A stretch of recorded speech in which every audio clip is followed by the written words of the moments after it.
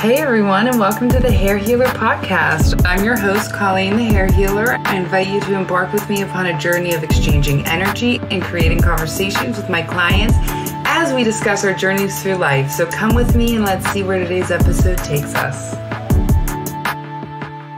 Hey everyone, happy Monday. I hope everyone had a fabulous weekend. I can feel the energy start to shift and move. We're getting to the end of Mercury retrograde. I know for me, the Salon was definitely a little bit easier this week than it had been previous weeks that you heard me talk about. Today, the moon is in the first quarter moon in the sign of Gemini. Okay, so a little bit lighter. The first quarter moon is a very positive time. This is a time coming off of our new moon, right? We set new moon intentions. And right now, during this time, we're going to see how this is going to blossom. How is it going to grow? How is it going to blossom? This is a perfect time to take an action step towards your intentions that you manifested towards the new moon, okay? The moon is on your side in the first quarter moon. It wants you to grow, blossom. Remember, the moon is the mother. So the mother loves for her kids, right? Our little soul babies to get up and live life the way that you're supposed to live it. And how are we supposed to live that life? By following our dreams. Okay, the universe, the planets, the moon, it's always on our side. And even when it feels like it's not on our side, that's usually for some soul growth, because also there are going to be hard times in life. That's just how it is. But it's important for our soul to grow in those times. Okay, now when the moon is in Gemini, do something that's coming from your subconscious, right? What's been coming up? What has been highlighting itself in your life in the ways that you need to grow? Now with Geminis, right, we are inquisitive. We want to know. A lot of times we can be a little bit invasive. So it's okay to ask those questions. If you need to ask someone a question and that's going to help you move ahead in life, act like a Gemini and we'll just ask, because no matter what, 50% of the time you're going to get a yes. So many things I get in life, people say, how'd you get it? I just asked. It's really that simple. So that's a lesson we can take from Gemini and in the first quarter moon, and we're going to move ahead. Again, this week is going to be pretty positive, pretty happy. We're headed towards spring, and I know that we are all ready for that. So I am excited about this episode. As some of you know, this past Friday, I ended up recording my own story about heroin addiction, which I was ready to finally put it out there on a public forum. That'll be out in a couple weeks. But a few weeks ago, I interviewed my longtime friend and client, Ken Orr. Ken has an amazing story. I met him when I first got clean from heroin in a meeting, and he is super positive, right? And as we know, positive people attract positive people. Negative people attract negative people. It's really, obviously it's more confusing than that, but in general, it's pretty much that simple. So he was super positive. I instantly loved his energy. I loved his smile. I feel like him and I had this smile off when we met, like who could smile bigger? And we became instant friends. Ken has an amazing story. He got totally clean at 48 years old after pretty much spending his entire life. I think we talk on this episode, he took his first drug at 8, his entire life partying like a rock star in South Philadelphia. All right, he was a wild man. And guess what? What I love about his story is it's never too late to start over. Because while he had 5 years clean, he ended up having a stroke because he was unhealthy and never took care of his body. And we get a lot into that. And then while recovering from this stroke where he never thought he'd walk again, he ended up getting a rare disease or disorder that ended up affecting him and left him paralyzed, okay? Now, here we are 3 years later. He's walking, he's healthy, he's blossoming, he's talking, he's still hilarious as ever. But there were some dark times in there, and we talk about how in the hospital, he wanted to commit suicide when he thought his life was over. And here he is. He never stopped fighting. He had a moment after moment of wanting to stop fighting, but he never did. He has an incredible story. I'm so blessed to have him as a friend. He's been someone who has supported me no matter what I've done in my life, no matter what mistakes I made. He has been there 100% to always help pick me up, and me for him. And I know that that can be rare to find. So I really appreciate him. Now, listen, if anyone out there is struggling with the disease of addiction in any kind of way, shape, or form, or if you want to reach out, if you're a family member of someone with addiction, please don't hesitate. You can find me on Instagram at thehairhealer1111. And also, please feel free to email me, thehairhealer1111@yahoo.com. I know Ken will get into how to find him, but he is also willing to help anyone struggling in any way, shape, or form. That man has a big heart. So please don't hesitate to reach out to him, okay? If you're struggling, someone is always there. Someone will help you. I'm really excited about this episode. So please let me stop talking now. Go enjoy the day. Go enjoy the first quarter moon, and let's go and vibe with Ken. So welcome, Ken, to the Hair Healer Studio, aka Capriati Salon. How's it feel? Very excited. Are you excited? And you're a little nervous too, right? Yeah, very nervous. What were you thinking on the way over here? My life and what I might talk about. Were you thinking like, I really hate Colleen, I love her, but I hate that she's making me do the Hair Healer podcast? Never. I felt very honored and just surprised in a way. You felt surprised? Yeah. Really? Yeah. You were like one of the first people. I tried to first pick the people I knew like were very extroverted, ready to like this. And I knew that I kind of wouldn't say no to me. Right. So they have trouble saying no to me. So I picked those first. And then I've branched out, but you were in the top because I've known you as a friend before really doing your hair, but you have such a story. I try to bring I bring all different kinds of people on here, but I love to bring later in life, middle-aged comeback stories, right? Because we need to see those much more because everyone fucking falls apart around 40, between 40 and 50. Yes. And like, how do we gain that back? Yeah. Right? How are you feeling today? This has been a crazy week. Crazy week, yeah. Very tired, very sore. The pain is shooting up and down my leg and back. And, but I mean, that's like a normal event now, like a daily, chronic pain. Chronic pain? Yeah, chronic pain. And, but, I last night I did the Epsom salt bath with the bath bomb thing and soaked and put a couple patches on. I have those the pain patches that they give you. So I put some of them on my legs and my shoulder and back, and it helps, but never really makes that pain go away. And then an 800 ibuprofen. Those do a lot. Oh yeah. And they churn up my stomach, they eat it alive. And so, with that and that, felt a little better enough to go to sleep, and drift off. It's a constant battle, but it's just comes with the territory. If you don't treat your body very well, you end up with those things, Well, let's get into that then. I didn't know where we were going to start because we didn't know where we were going to start. We just sort of went with this. Which is what I know best. So, but one of Ken's journeys is, I don't know where you want to start with this, but he abused his body until 40s and then some more, and then had a stroke at 54. What was it? 2 years ago. So 56. 3 years ago. 3 years ago. Yeah. So 56. Yeah, 56, 55, 56. How do you stay now? Like you were just sharing some of the hard days, especially probably when the weather is like this. Oh, yeah. How do you stay in a good mindset? Because you stayed in some good, even when you thought you were never going to be able to walk again. I do a lot of meditation with Jack Cornfield. Like, who's that? He's a meditation teacher, a spiritual guru guy. Is he Buddhist on YouTube? Yeah, you can find him on YouTube. And he just has tons of like meditations and talks, like hour-long talks. And so I listen to that constantly, and has a great book that when I was down and out and I was paralyzed with the Guillain-Barre, I used to listen to his audiobook every day, like every night.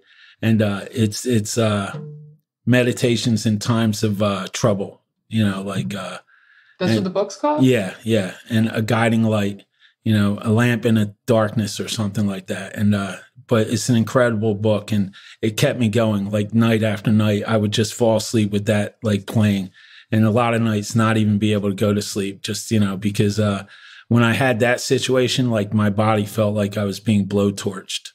Wow. Just, nerve endings were like, and meanwhile I was paralyzed. I couldn't do anything. But like the pain would just be shooting up and down my legs. And, that was after the stroke. So I had the stroke, and which, you used to come and see me in the hospital, and you give me like little stones and believe it or not, I would be rubbing that all over my leg. Oh, yeah. Yeah, you'd be like, this is a healing stone. And I'd be rubbing that on my leg. You probably would rub it raw. Oh, yeah. And I'd just be like, you got to heal, leg. You know, like we got to be able to walk again. And you are walking. Oh, yeah. And then like when I was like succeeding, recovering from the stroke, I got this, the Guillain-Barre, which was an autoimmune disease, which they said was as rare as like. But why is it such a sexy name? I'm sorry, it's not a sexy. They're disease. French. Yeah, French. It's Sorry. like a Dr. Guillain and the Dr. Barre, and so yeah, they both discovered this autoimmune disease where your cells attack like nerve endings in your spine. And so that paralyzed me for like a couple months there. How long was that? That's when they put you back down in the main hospital. Yeah, down in Jefferson. Yeah. That was like for a month on itself, just being paralyzed, from the neck down. So shit. So that's not so sexy. So no, it was the least sexy I could be.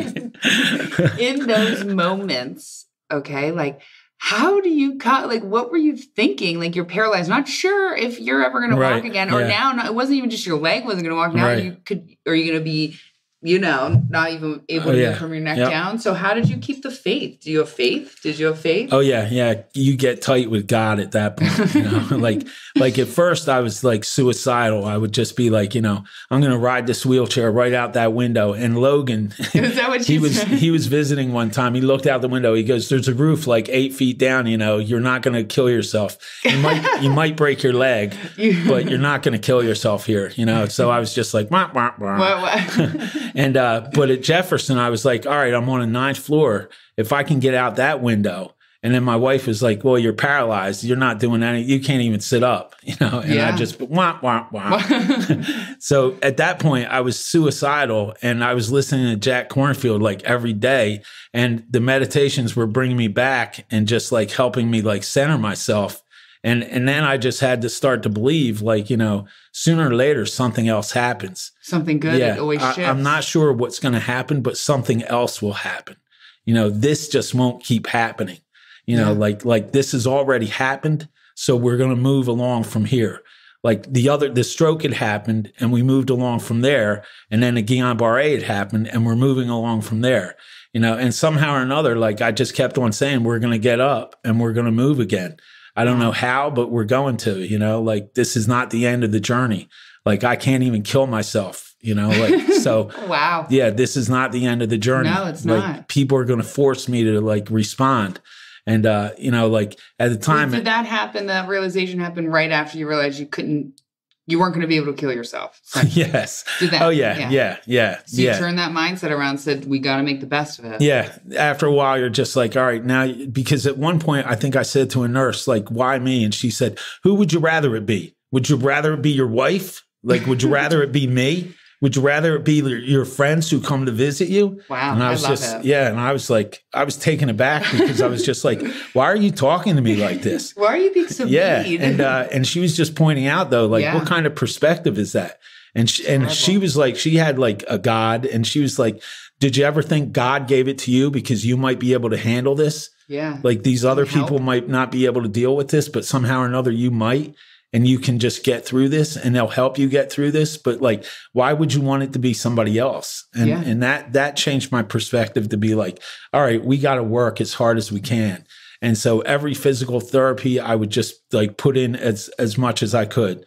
And, but like you're only going to get so much better. And, when I got it, like Jefferson, the physical therapy was literally to hoist me up and put me in a chair and just sit in a chair for as long as I could. And I would melt out of that chair, like onto the floor. And because I couldn't feel it. I couldn't do anything. Yourself. So I just like slowly melt out of the chair. Like, and they would be like, okay, try and sit there for 3 hours. And I was just like an hour, I would almost be on the floor. Oh my God. And I'd just be like, listen, just put me back in bed. Yeah. And so finally they'd pick me up and put me back in bed. And I'd just be like, all right, I did as much as I could. And one day this nurse was just like, my feet were touching the bottom board and it felt like they were on fire. And I was like, can you just sheet me up, like pull me up like an inch or two?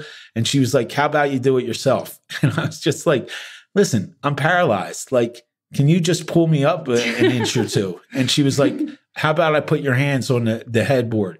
So she put my hands up on the headboard and I was so mad at her, I pulled myself up like an inch. Wow. And that was the first like real movement that I had. And Robin came in, my wife, and I was just like, that bitch, Jessica. And she was like, what's the matter? I was like, she made me like pull myself up. And she was like, well, that's a miracle. Like, wow, you're paralyzed and you pulled yourself up. You should be thanking her. And I was just like, that bitch. And later, that bitch was telling me that her father had a stroke too. Wow. And like all of a sudden, then I'm empathizing with her totally because I'm like, oh, I had one too. And then she's a little nicer to me after that. And like ended up just being an angel, you know, like so many nurses and everybody were angels. Like one of them lived on the corner of where I lived in South Philly for like 25 years. And we're just sitting there talking and he's talking about South Philly. I was like, I live down there. He was like, where? I was like, 5th and Tasker. He was like, oh, I live at 6th and Tasker. I was like, oh, that's awesome, dude. And then we just like recount like the old neighborhood, like where he's at. And I'm just naming the stores and naming all the corners and stuff. And we're just talking. And like, just that guy was an angel, like Santo. I remember these people's names. Wow, like, Santo. They're engraved in my heart, you know, like it's just incredible. Like Santo from South Philly. Yes. This woman, Audrey, would walk in like in the mornings and just be like, it's Terrific Tuesday. And I'd be every day she would be like Wacky Wednesday. She'd come up with another one.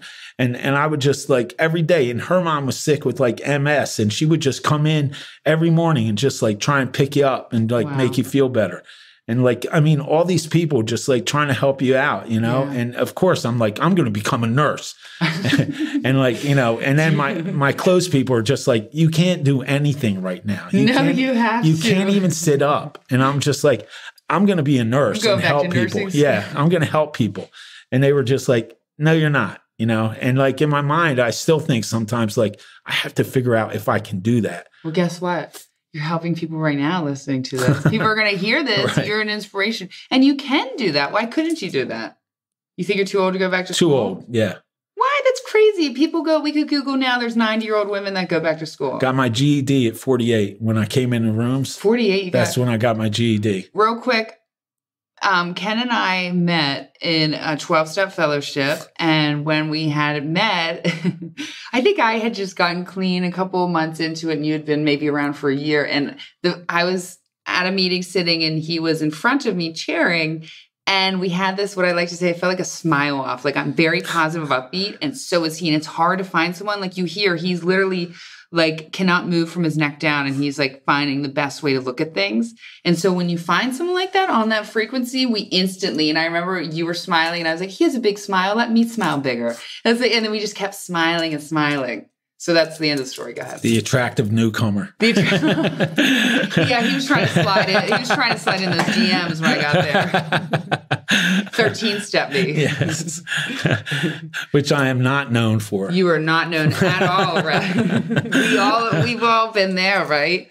So if you don't know what a 13th step is, again, we're informing. I'm guessing only maybe 20% of my listeners are probably actually in recovery. So if you don't know, there's 12 steps in a fellowship and there are spiritual and growth steps and blah, blah, blah, blah.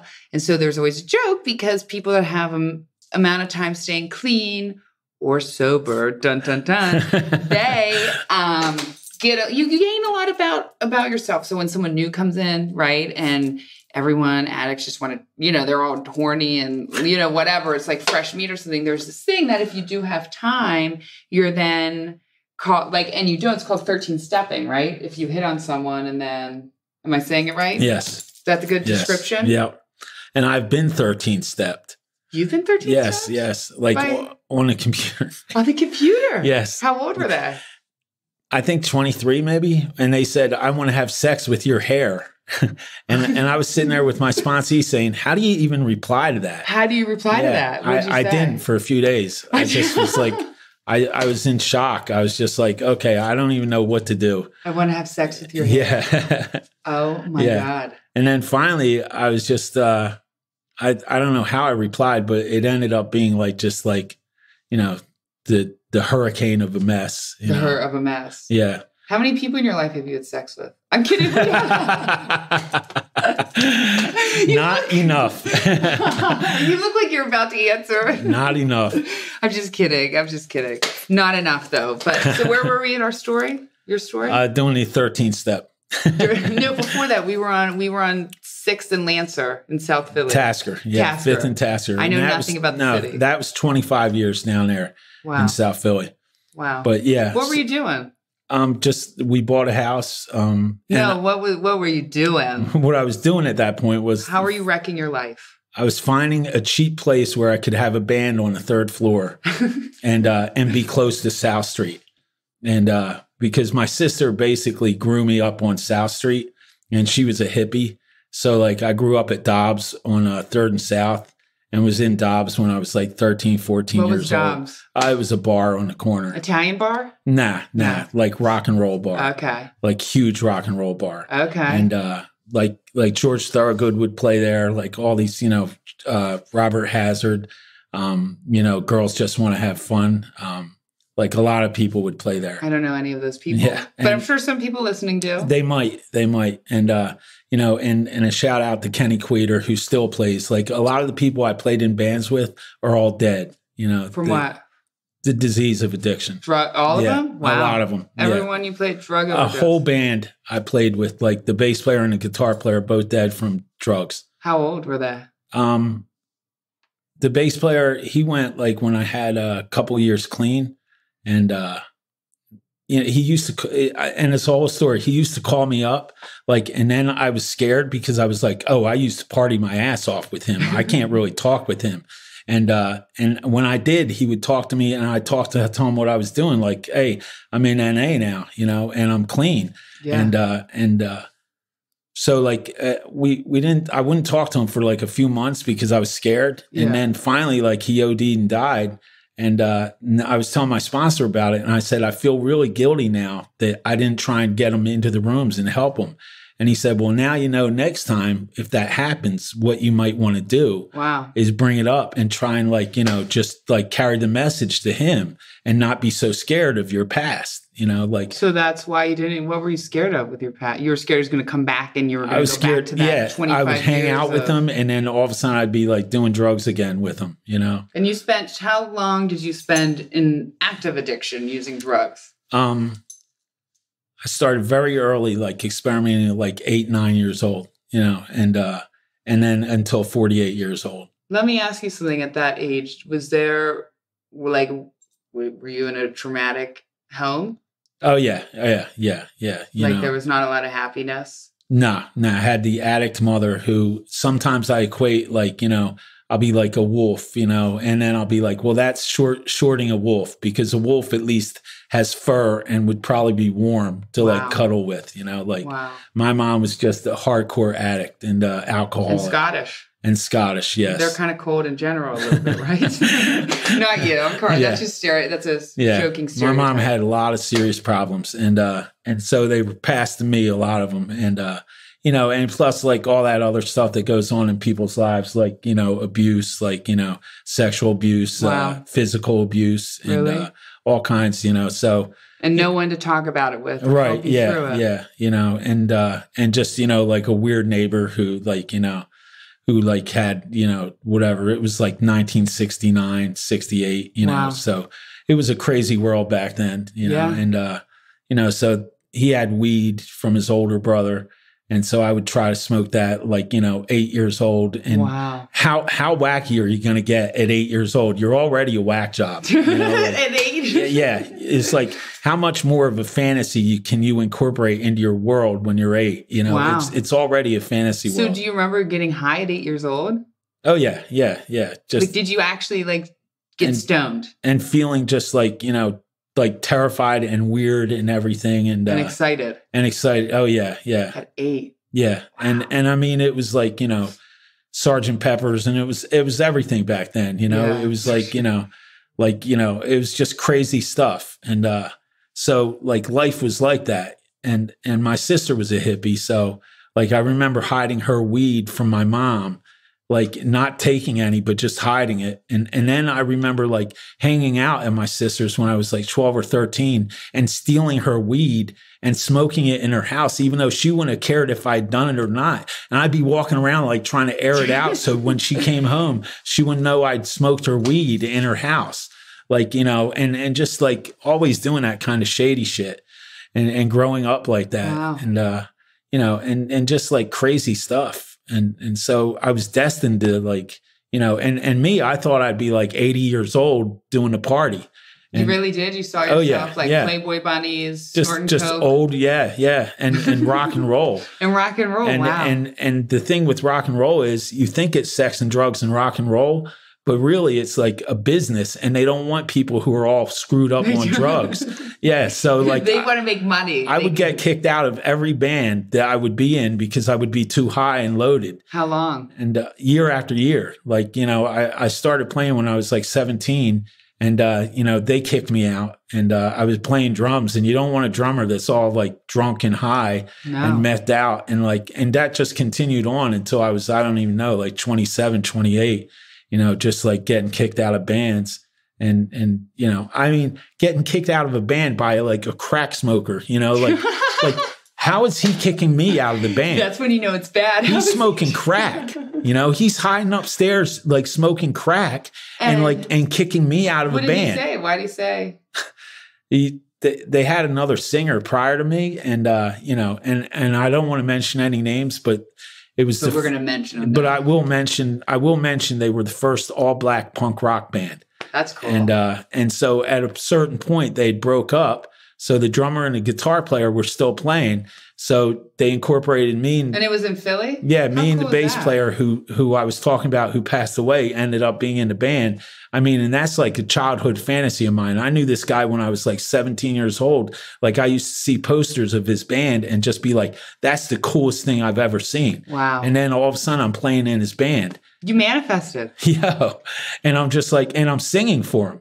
Wow. And I'm just like, and we'd play these shows and I'd just be out front of this kick-ass band. And meanwhile, though, I was totally loaded, could not stop like getting loaded, doing blow and drinking like just enormous amounts, falling off like everything, bar stools wherever I went, Was this like an every night, every weekend? Oh yeah, every night, every day. Like just, I was making t-shirts at the time, printing t-shirts. And so I would make so much money, like $1,000 a week back in like 85, which was a lot. And I was just a drug addict and a drunk. And so like I would just walk out 13th and South down to 6th and South to Manny Brown's with my friends and just start at 7 o'clock at night and then just go until like early in the morning.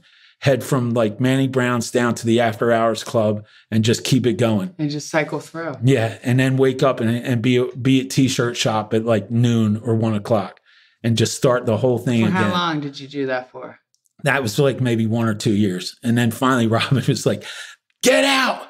I've had enough. Robin's his wife. Yes.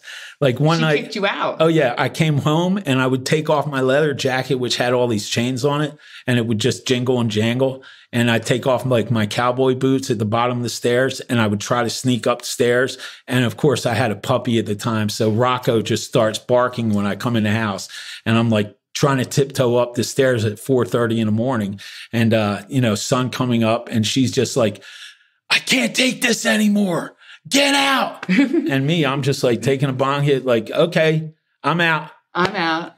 So where'd you go? Friend's couch, bartender's couch. Bartender's couch. Yes. And then to the print shop. And then my friend went away to Jamaica for a month. He was the one doing the whole like t-shirt job. Yeah. And he was like, stay at my place for a month. So I just was off the deep end. It was just like, crazy strippers, drugs. Yeah. Strippers and drugs and alcohol. Was it fun? Oh my God. Yeah. Yeah.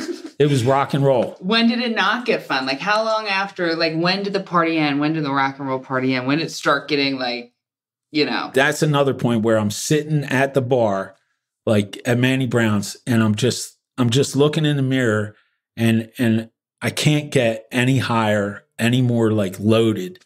And I'm just depressed. And I don't think a girl's coming in that night that I'm going to be able to talk into letting me stay at their house. Wow. And that's how you'd get out of yourself and not feel depressed? Yeah. And not look at yourself as to sleep with someone. Right.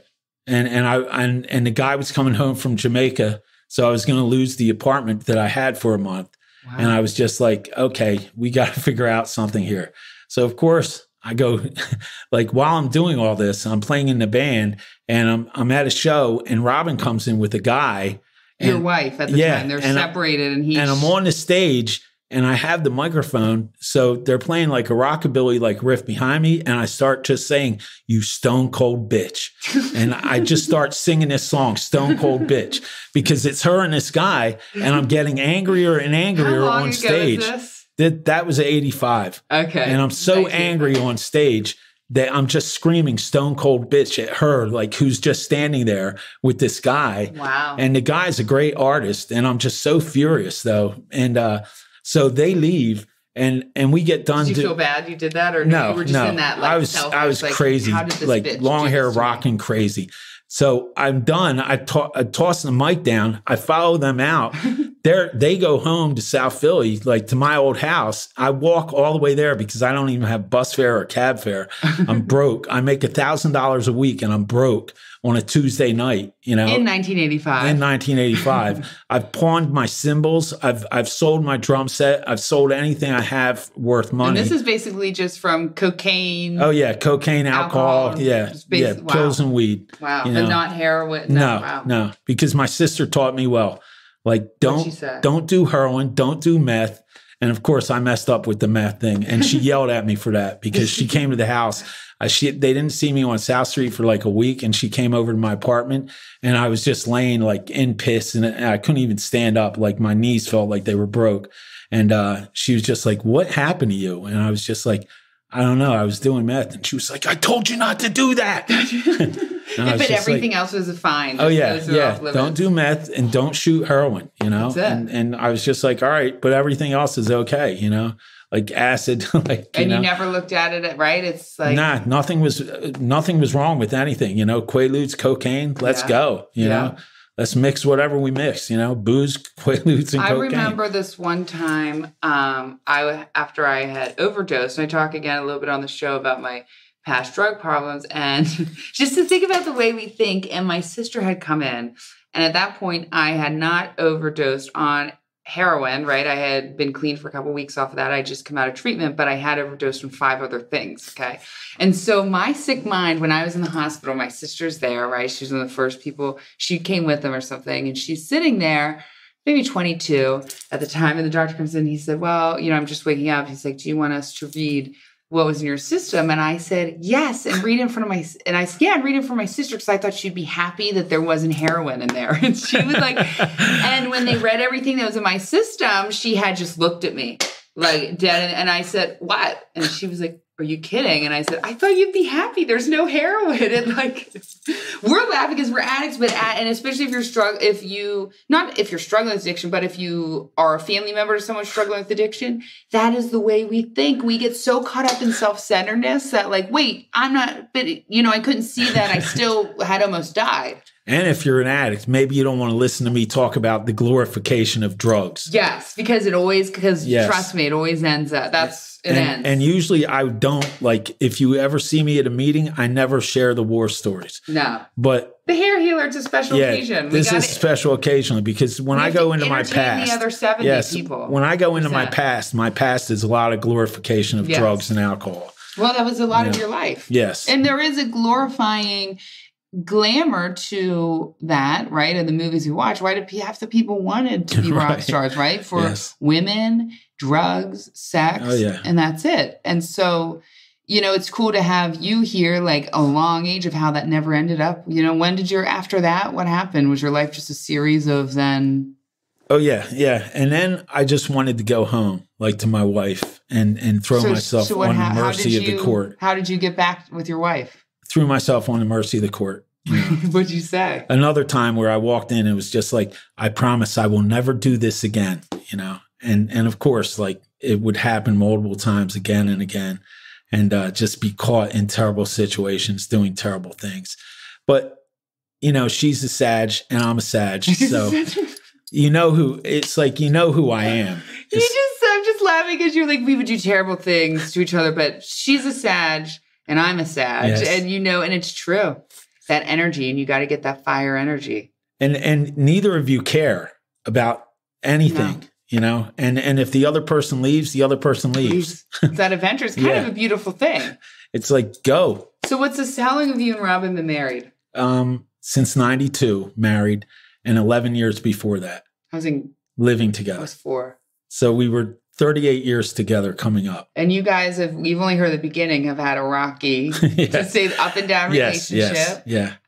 So then how do people get through that? How do people stay 30 some years married through bullshit and through fine, right? Because not you brought a lot of bullshit, but mostly because you grew up in a traumatic life or never taught your emotions or how to live life. So then you want 20 more years living out these patterns with everyone that you had learned. And so how were you able during that time, or you don't know, how did we make it to 30 years?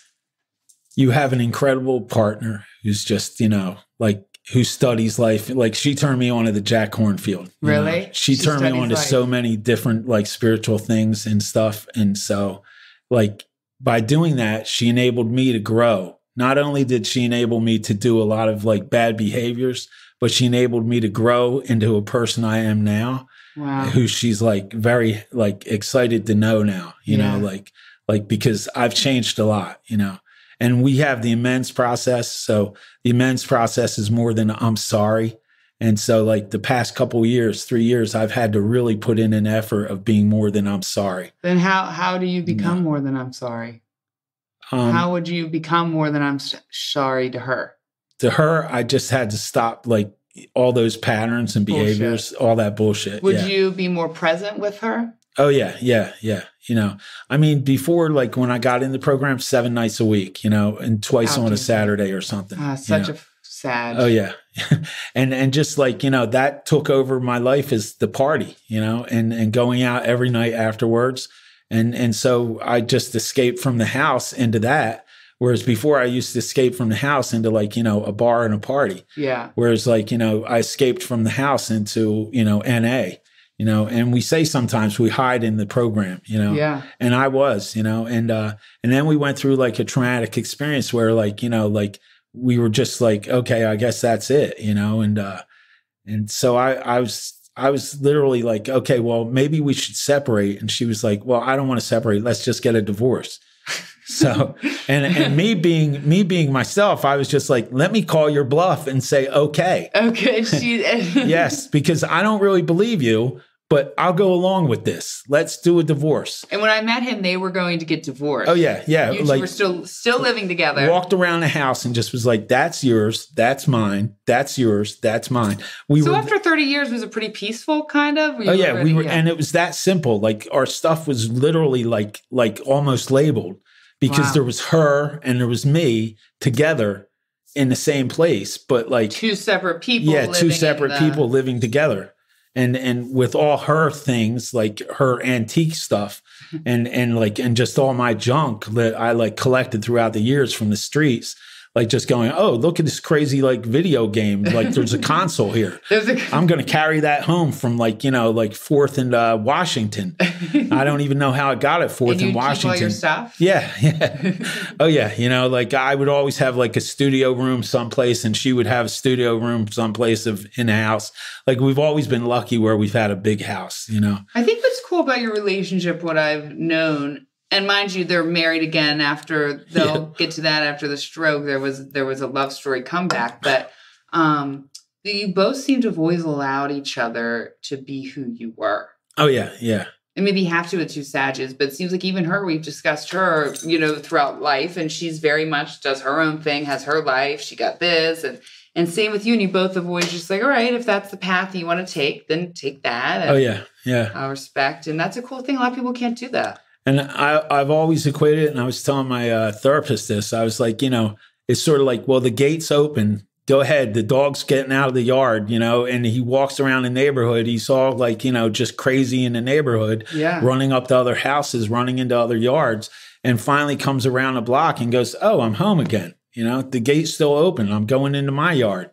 Yeah. I love my yard. I love my house. I love the people that love me. So it took, right, because that's what the universe does, if you would say, you to basically lose your health, which means lose everything to see, holy shit, look what I actually have in life. And why does it take us to do that as humans? Why does it always take someone to die or, some traumatic event to happen? Like just to get into the program, I got to hit rock bottom, and to, like, get my life back, I had to hit rock bottom after a few years of just complete insanity, which, I mean, I cop to, I even cop to when I'm in the rooms, like, like I would put, and now it's like my whole new thing is like, I'm not putting down my recovery. Like for a long time I would share, I would say people like, you know, like, well, you know what I'm like, you know, because I'm honest about how I am.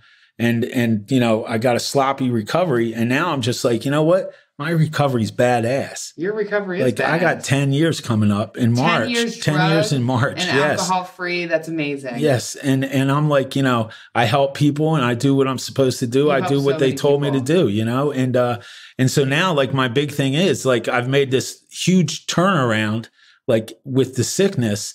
And so I'm just like, all right, well, maybe that's what it took, you know? And sometimes it does. And with Robin, like, you know, I was talking to her like today and last night and just saying like, you know, like, I don't know why you did this. Like, I still don't understand. Why do you mean? Why she stayed with you? Yeah, and helped you? She just came, she helped me out, like kept me alive. And they were about to get a divorce. And when he had this stroke, she literally came in like a guardian angel. Oh yeah. Like every day to come see me. And then coming down Jefferson every day, like to Philly, and going back to her work, and then coming down to like, you know, and getting me to Riddle, like out of Jefferson to Riddle to final rehab. You know, like she did all that work for me and helped me. And she didn't have to. And I said to her, you know, you didn't have to. And she's like, well, I love you. Aww. And I said, yeah, I know. I said, but there's a lot of people that love each other. I said, and then they take the credit card and they leave them. Yeah. And they have the credit card and they run a credit card bill up and the bill goes back to the person they love. Yeah. You know, and I just did the finger quote thing. because that's what you did to her? No. No, I just hear stories. I know. You know, people get sick and the partner just goes, forget you. I'm out of here. That's horrible. I'm selling a house and you're a bastard anyway. And look at all the shitty stuff you've done. And I'm selling a house without you and I'm leaving. You know, but she didn't do that. No. And I even said to her, I said, you know, you would have been fully in your rights to just have said, you know what, good luck. You know, you're a real bastard, you know, these past few years. And she did, you know, like she said to me, she said, you know, I'm not like these young girls. Like I'm going to wait until you get better and I'm going to leave, you know? And I was just like, touche, you know, like. Touche, but she didn't leave. No, she didn't leave. And she's allowed me to like really bear down and work on myself the past couple of years. Like I've been in therapy doing like, you know, every week I get to go to therapy, which is just a beautiful thing. A godsend. Yeah. You know, I have insurance, so I get to go to therapy, you know? Yeah. Whereas it should be free for everybody, you know, like. I can't believe we don't give like mental health therapy to people just because like, hey, you need it. I say that all the time. That should be something just like they made a push for women to get gynecology, you know, for free if you can't. There should be something everyone should get free mental health care. Yeah. If you don't agree with everything else free, because there's a lot of improvements we need, because I think with free mental health care, that would save a lot of issues. Oh my gosh, yeah. Save so many issues. You know, like people that just kill themselves. And I was in that literal position. What does that feel like in that moment when you want to, like, I don't know, I guess what I'm asking for is, what does it feel like to want to kill yourself? That darkness. Peace? Yeah. That darkness and just like, like, did you feel peace though? I always think of that surrender, like in NA, like my surrender to like, oh, this is how I cope with the day. And then like, it becomes a thing of like, well, my final surrender is I just leave. But then it's like, that's so selfish in its own right, you know, like I kill myself and then, you know, the wreckage, this person who loved me and nursed me back to health has to deal with that. And that's when she finally said like, listen, you cannot say that anymore. I can't listen to you say that one more day. What, about wanting to kill yourself? Yeah. And then she'd be like, that's why I want to leave you. And it's like, well, and for good reason, because somebody who's just suicidal is scary. Yeah. You know, like it's a scary thing to be around. And it was a scary thing to be, never mind to be around. I can't even imagine, you know, like somebody just like telling you that, you know, like I wish I would die. I can't believe I didn't die, you know, like that was my big thing was like, you know, why didn't I die when everything happened? And she'd just be like, you cannot have that thought. You can't. That's a horrible, that's the why is me victim. Yeah. Why not me? Yes. What's the lesson I need to learn here? Let's talk about the day and the night of the stroke. Cause I think the day and the night that you had the stroke, I think will be a good representation of where you were mentally, physically, spiritually, probably, right? Oh yeah. Yep. So tell it where that, I mean, at the time I would sleep maybe 2 hours a night, you know, I would be up like in wherever, Lineville, Eagleville, wherever that is, Lineville, up near Pottstown or up 100. Yeah. I would drive home at like 3 or 4 in the morning. I'd go to sleep for like 2 hours, wake up and go to work. Like I had like just insanity of not sleeping. And I would think like, what would you think? If I can stay up for 48 hours, I'm like a monster. I'm invincible. You would think that? Oh yeah. Yeah. And Clean. like my therapist was telling me like, that is a manic reaction. Like you get. So are you bipolar? When you lack sleep, you go through, I don't know. Oh, just when you don't. When you don't sleep, you go through this manic episode where you just begin to like, rationalize the most unrational stuff. Mostly like you just smoked a bunch of meth. Yes. And that's how I would function like every day, and like I would just think like, okay, the longer I can stay up, the more I can just accomplish of like this insanity. And you're eating horribly. Oh yeah. Yeah. And then finally, like my blood pressure pills were making me feel sluggish and like I felt sick. So I said, I'm not taking them. So I didn't take them. For how long? For like a few days. And then all of a sudden I felt better. And I was like, okay, I'm not going back on them. And so for like weeks, I went without my blood pressure medicine and going through the other insanity and stuff with like a person where, like I'm just trying to control a situation that is uncontrollable and just going through the emotional insanity and, and volunteering for it all too. Not like anybody had anything to do with me being this insane, except for Ken, who was at the controls driving, and you're driving the insanity. Oh yeah. Bus. Yes. Beep, beep. And, come on aboard, kids. And so it just got deeper and deeper like that. And so one night I went to sleep with my feet up. I would sleep on the couch, just like pass out and get up and go to work. I slept with my feet up on the coffee table and I woke up and my leg was like, felt like it fell asleep, and so I got up and I'm limping around just saying like, oh, that's weird. Like I fell asleep on it wrong. And so it carried with me throughout the day. And then it got like, okay, I'm getting control of it again, and then it was just like. And then you went to Wawa. Was that wait, are you talking to the night of the stroke? Oh, no, the night of the big stroke, I ended up. So you were having mini strokes? Oh, I think I had some mini strokes and just ignored them. And so, and meanwhile, what was great was I go to a Wednesday night meeting. And I'm trying to walk up a curb and I trip on a curb. Really? And a person laughs like behind me. And later I go, I was having a stroke that day. And they were like, oh my God, I'm so sorry I laughed at you. Yeah. Because you didn't have the big stroke yet. Yeah. Yeah. So finally I'm driving out to. So you just told them that you had a stroke after that. I'm driving out to Saturday night, Dub C, and arguing with the person on the phone, because I bought tickets and they wanted the tickets to this concert. And I'm like, you'll get your tickets and driving like, and having an aneurysm anyway. And I get to Dub C and I can barely like walk around. Like I'm literally like dragging my leg. And like another person is like, what is wrong with you? Like something is seriously wrong now. It's not just like your leg's tired. Something is seriously wrong. And I was like, okay. And so I drive home and I'm driving by this place, Thunderbird Pizza. And I'm like, I know that Burma. I'm like, okay, I'm going to get a cheesesteak to take home. And I said, if you're having a heart attack, that'll probably kick it into gear. And I said, yeah. And I said, but if you're having a heart attack, it might be the last cheesesteak you ever have. So why don't you get the cheesesteak? So I got the cheesesteak. I got the cheesesteak. I go home.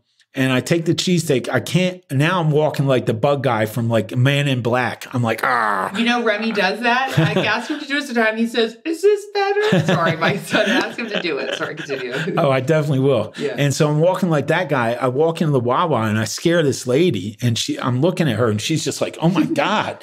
And so I drive home. Wait, why'd you go to Wawa? To get chips. And because now I'm just all in. I'm like, all right, well, this won't matter. Chips and a cheesesteak. And you're dying pretty much while driving. Yeah. Like just stumbling around now, like walking like a maniac. Sorry. And I go home and this is such a way a Sagittarius would handle a stroke. And I'm like, okay, I'm going up to my room to eat this cheesesteak because I want some peace. So I can't even walk up the stairs. I'm throwing a cheesesteak up like 3 stairs and then crawling up the 3 stairs behind it. Oh, no, not saying anything to anybody. Taking the cheesesteak another few stairs, crawl up after it, finally get it upstairs, eat the cheesesteak in my bed, and then wake up the next day and the whole left side's just shut down. Like my arm doesn't work. No. And I can barely get out of bed. So I got to call Robin and just be like, Robin, I can't get out of bed.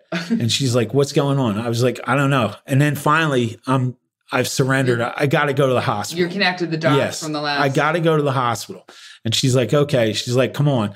And I go, but I got to go to the deck first and smoke about 5 or 6 cigarettes. And she's like, what are you talking about? You know? And I'm like, well, if I go to the hospital and I think I have to stay, because at that point I think, okay, this isn't a quick fix. I'm not going to be able to go smoke. And I got to smoke because I'm at 2 packs a day at that point. Wow. No blood pressure 2 medicine. packs of cigarettes. Eating cheesesteaks. Right. Wow. And so then I'm just like, I go out back, I'm smoking cigarettes. How many did you smoke? Oh, like 3 or 4, because I could smoke so fast at that point in time. So I'm just like chaining these down. Finally get in the car. We go to the patient first, not the hospital. You didn't go to the patient? No, because after lunch, you know, when you told me the story, you were in the hospital like a month out. So this is hilarious now because I don't know I knew the details, like the Wawa and the steak, but you're ridiculous. Continue. So we're patient first, and they're like taking my blood pressure, and it's skyrocketing. And they're like, okay. And they're like, you need to go to the hospital. I was like, okay. And they're like, we're going to call an ambulance. I was like, the car's right out here. We're not going in an ambulance, because at that point I'm embarrassed. Yeah. And I was like, I just got to get out of patient first. Yeah. And so we're like, wait, they wanted you to take an ambulance. Yeah. First. So we're like, we're going in the car, and they go, okay, you have to sign this. I'm like, what is it? They're like, an MMA. It's against our doctor's advice. I said, I've heard of these in rehab, but I've never heard of these at a patient first. Never. I was like, but here, I'll sign and I'm leaving. Goodbye. Yes, so we drive to the hospital. We pull up to the hospital. Did you not want to take the ambulance because of insurance too? Oh, all of it. Oh, yeah. I Just never wanted the embarrassment, the money for an ambulance. Yeah. And so we get to the hospital. And of course, Robin doesn't pull right into the port, the emergency ward port. She pulls into a parking space, like right outside of it. This is the world's longest stroke. Oh my God. So now I got to get out of the car and walk over like a mound of mulch. And you've been easily having a stroke for about 24 hours now. Oh, at least. Yeah. Yeah. And had a cheesesteak on top of it. And some cigarettes. And so now we walk into the emergency ward. And they're like, what's the problem? Robin's like, she explained it. And they're like, okay, we're getting somebody right away. So boom, I'm like, within 20 minutes, I'm in the ICU. Oh my God. And I'm like laying out, and they're like, okay, we're going to do a MRI. They come back. They're like, and meanwhile, I'm like bargaining with God. I'm just like, God, you get me out of this. I'll do whatever you want. Like I believe in you. I believe in you. I'll read the Bible. Yeah. I'll study it. And so like all of a sudden the guy walks back. He goes, Mr. Orr, you had a stroke. Wah, wah, wah. Wow. Meanwhile, they're like going stuff like raise your hands. And I'm raising my hands. And later I told Robin, I was like, I remember raising my hands. She's like, your left arm didn't move. It didn't move. And I was like, well, in my mind, I said, I remember raising them. That's and weird. They being perfectly together. And she's like, no, nothing happened. She's like, the nurse said to me, like, that thing's never moving again. That's what the nurse said to her. And then meanwhile, like NA starts showing up. Like, boom. My home group showed up. Like, and then they just followed me everywhere, Everywhere. Like, and then you were showing up at the Bryn Mawr Rehab Hospital. Like, all these people were showing up. And that was just a beautiful thing, And then Robin every single day just like coming in to like cheer me on and take care of me, For how many days? Until you got home 90 days? Straight days in the hospital. Yeah. Wow. And your wife showed up every day? Every day. And they rebuilt their relationship. And I really didn't deserve it. And but what I did deserve was another chance, like we always, NA, another chance. It doesn't matter how low you went, and I was low before. Yeah. But even clean, I went pretty low, and insane. So it's like to be able to get another chance. And like I said, to be able to just show somebody I love, like, listen, this means a lot to me, and whatever I got to change, I'm going to change, Wow. And you did, and you're changing it. Oh, You're doing it instead of all the years you spent saying you were going to change. Oh, completely. Yeah. You had to be broken down. Yeah. Just crushed. And I mean, a lot of that. Was that the last time you smoked a cigarette? Oh, yeah. Yeah. Last time I had a cheesesteak too. Really? You've never had a cheesesteak? I've had a steak. Like a regular steak, which I'm allowed on special occasions, like coming up on Valentine's Day, we're going to IZ, so I'll be able to have a steak. Yeah, and because we're still young and in love. And see, now they're so we're going out Valentine's Day, right? And so I mean, I fought back hard because I I owe her so much, not only like just that, but I said to my therapist, I was like, I like to think I'm the kind of person that would do that for somebody else. But I said, deep down inside, I'm not sure I could like do what she did. Like takes a really selfless like forgive person. Me, you, and to love me like that. Like that takes an incredible amount of like love. Oh my God, forgiveness and love and compassion, and speaks so much of her. And she's probably an old soul. That's probably maybe her last lifetime here, maybe another one. I could believe that. Yes, like because like what she did for me to like help me, like I could never repay that except to try and be the person who she thinks I am. Like she said that to me when I got clean. She was like, I used to always pray that you could get your shit together, because then one day, she said, but I never thought you were going to be this person who I always knew you could be, but you were never turning into it, like you just fought it all the way, tooth and nail. Why'd you fight it? Because like I said, I thought I'd be 80 years old, rocking and rolling, you just had no concept of like stopping, Wow. I was an addict, like couldn't stop. And like NA had to stop the drugs for me. And then like, the sickness had to push me into therapy and help me stop like a lot of the behaviors. And really dive into your inner child, childhood and fixing that. Yeah. Wow. That is we're at our mark. It's been, we're getting near the end of this interview. I'm just in wow, because I have known Ken for 8 years now.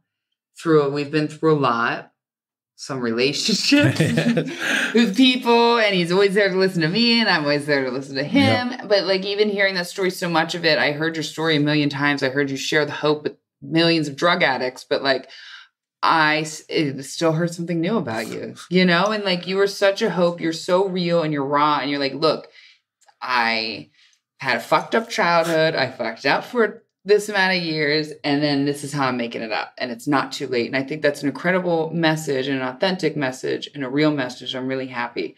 So I end these interviews with 3 questions. Okay. Have you listened to the Hair Healer podcast through the whole episode yet? I never heard the 3 questions. So that means you have not listened to an entire episode of the Hair Healer podcast. No. And listen to it to one before you listen to yours the whole way through. So that's even more of a surprise, then, so you don't know what questions are coming. Right. What would you tell young Ken? What would you tell your inner child Ken? Young Ken, practice music better. Don't get so high. Get so high. Have more sex, more rock and roll, and but not more drugs. But not more drugs. Yes. Just more. No, try not to do any drugs. Do the rock and roll and the sex more. Wow. Young Ken. Well, I'm loving that because it's a great Ken answer. Most people have answered like, love yourself. You've come. I believe in you. You said, have more sex, rock and roll, don't do so many drugs. Which is, true. You know what I mean? What is the best advice anyone has ever given you? Now, you could use stuff that I've given you, but they hear enough on the Hair Healer, so someone else. Well, no. I think I just told you the story, like right before we started talking, was about my sister's boyfriend, Robin, telling me like, stop thinking about what other people are thinking about you because they're only thinking about themselves. They are. They are. And if they aren't, they're thinking about, they're making some sort of judgment on you based on their own internal shit. Yeah. So that was the best advice I got from anybody, was stop worrying about what other people are thinking. I feel like you're a lot like me, even though we do worry, but we were kind of also born with like not giving a fuck what people think also. We still have our worries. Oh, yeah. Right? So don't worry what people think. Do you still worry now what people think about you? Not as much, no. No. That's good. And that was like when I was 8, 9 years old, walking in a street full of grown-ups, just thinking like they're all looking at me. And at that age. At that age, yeah. They're all like judging me.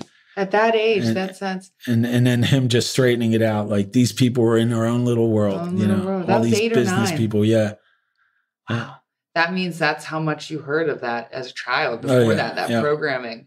What do you want to leave to our listening audience? Everyone that's tuned in today to the big Ken Orr special, South Street special. Just, the gospel is love, so try and love each other, And love each other. Love each other. Yeah. As much as you can. And my sponsor says, love more. Love more. Love more. And I like to think of that, like whenever I'm having any judgmental, mind, like love more, like, oh, I hate Trump or something, like love more. Love more. Because like, I always like, I'm into this Christianity now. So it's like, like I go, okay, well, you're into this Christianity. Oh yeah. Yeah. Got baptized, go to church as often as I can. Yeah. Good. And learn so much, and I'll give a shout out to Blue Root Vineyard Church.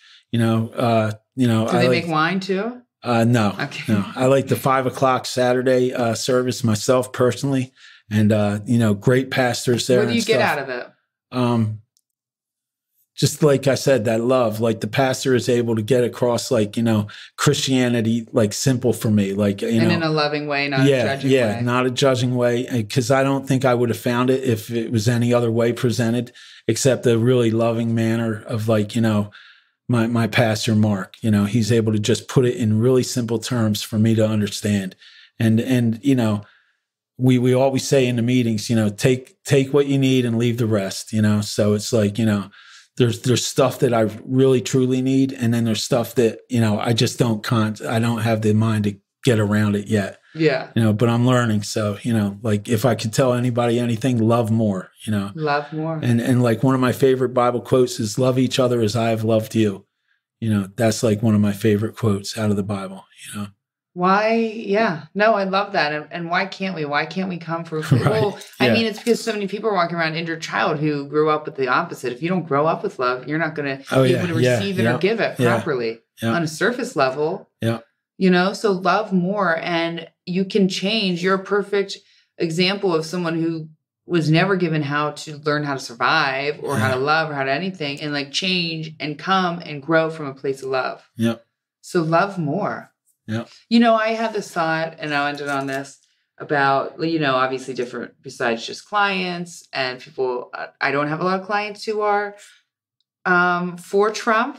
I have a few, but I would love to bring someone on who would, of the opposite, right? Not the liberal point of view for me, right? But of the, and sort of bridge the gap right there, right? Like, okay, so that's what you believe. Why is that? Like, try to like understand. And don't get me wrong, Jesus loves Trump. I do not. I do. Jesus Jesus is wearing a MAGA hat. I'm kidding. He's not. He's not. Please don't get that. Right. I have to learn now that, because, shit just comes out of my mouth. Same with you. And I'm just like, oh, I'm just joking. But like, oh my God, I'm live in front of a lot of people now. So like, I'm allegedly, and I'm sorry if I insulted anyone. I feel like I need to instantly start out with allegedly. This is the Hair Healer Podcast. This is the Hair Healer Podcast, allegedly.